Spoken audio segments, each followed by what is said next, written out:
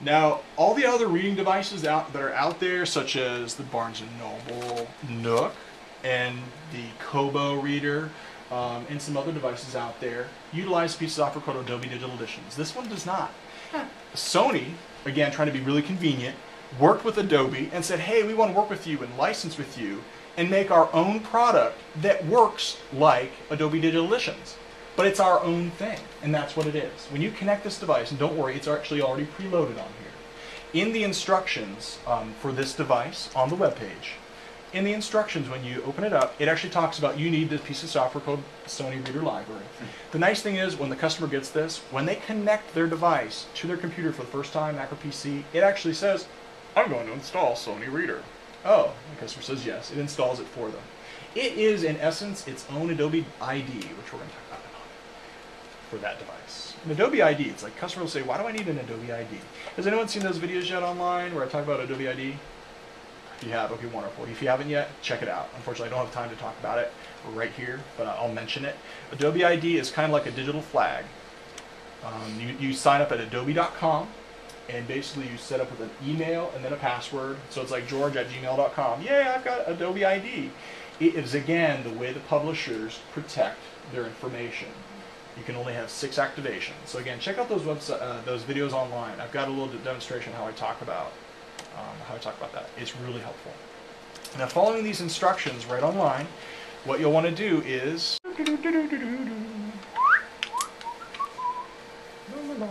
and most likely your devices will be connected at all times. What kind of connection is that? Is there a name for that? It's a USB connection. Okay. This is a mini USB. There's lots of different names for it. Boop, boop. And as I connect it, the computer will go. It'll make a nice sound. And then up pops this little program. And again, you'll want to tell the customer, this is already installed. When you first connect your device, it'll ask you to install the software. Go ahead and do that. Okay. Now, when it opens up the software, you've got your reader right here. I'm going to click on it. Oh, I've already got some files on here. There's some ebooks. Again, this is, make an example or a description or a parallel. This is kind of like the iTunes for library ebooks for the Sony. So when you download ebooks to your computer and you have a Sony, this is where, again, it downloads this big file and then it opens up, hello, I'm a beautiful flower. This is the program that will kind of open it up. If you download it without this software, it's a big lock. It just downloads the computer and it's like, I don't know what to do with this. What do I do? But with this software, it opens up and you can actually read it. And again, it's specifically licensed with Adobe, so it will work and it will open up. And you could play MP3s on the Unfortunately, no. Daily Reader? Oh, okay. I saw they were in there, but yeah. Well, maybe you can. I don't know. Can you, Maria? No. So with the Sony Reader, you don't need an Adobe ID. It's already built in. Is that what you're saying? Yeah. It is specifically built in, which is really, it's a very unique situation. It is its own ID. So an example, we check this out. I'm going to go ahead and press download. Now, because there's the Sony Reader Library and Adobe Digital Editions on your computer, your staff computer, you're going to tell the customer, I have to do something a little different. You're going to follow these instructions. Because if I press open here, it would open up in Adobe Digital Editions. So what I need to do is save it to the computer on the desktop. And again, if you're helping someone over the phone, or if you're sharing the instructions with a customer, you're not going to do this for them. You're going to say, follow the instructions. Normally, on their home PC or Mac, they would just press open. And it would, again, automatically open up in Sony Reader Library, and then they could transfer it. But on this situation, for what you have, again, Adobe Digital Editions and Sony Reader Library are like the same thing. If they're on the same computer, they're like, I want that file, and it freaks out. It's like, oh no, I can't work. It gets really confused. So what you need to do for your example, and by the way, I'm going to write this up and email it to you, so you have it written down. No worries. The quick trick for this, and again, the biggest thing is literally the drag and drop. That's one of the biggest things the customer needs to see.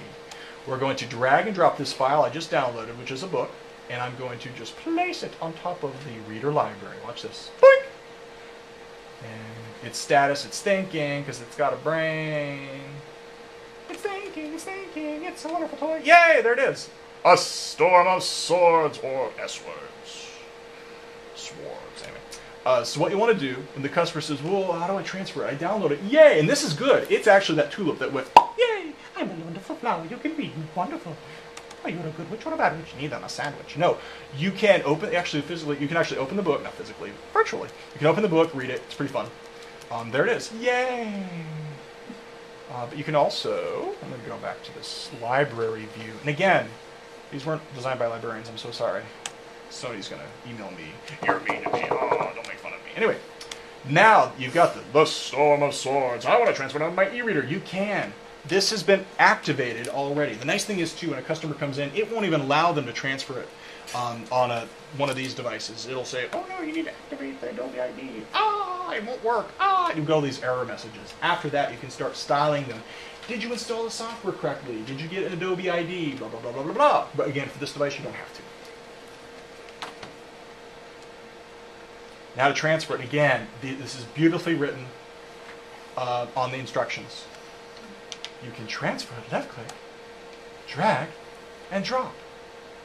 And look, there's a little plus sign. I think it even says that in instructions. And release the hounds. Oh!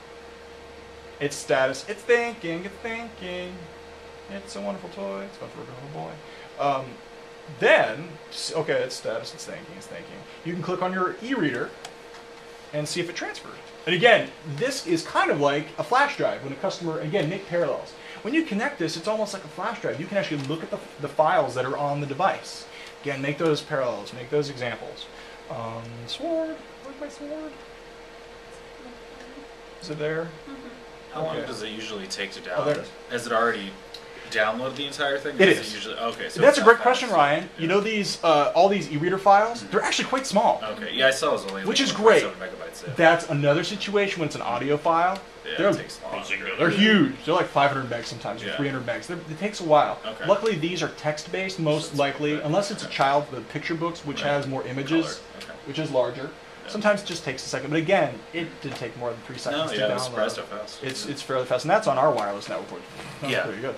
Yeah. So, yeah, and that's a common question. It's taking a long time to download, and again, you can say it depends on the file. Yeah. Audiobooks are a lot longer. And the wireless, the connection. And the connection. It's a great point. Some people are utilizing dial-up. It might take a little bit longer. Again, nice thing is this is a text file. Now it's literally completely safe because I'm not transferring anything. You know, you can always say, okay, I'm gonna close up. We're done. Yay! You can disconnect. And this is a very unique device.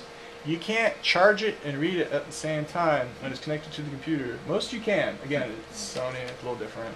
You'll learn these things as you play with them. But now I'm going to disconnect it.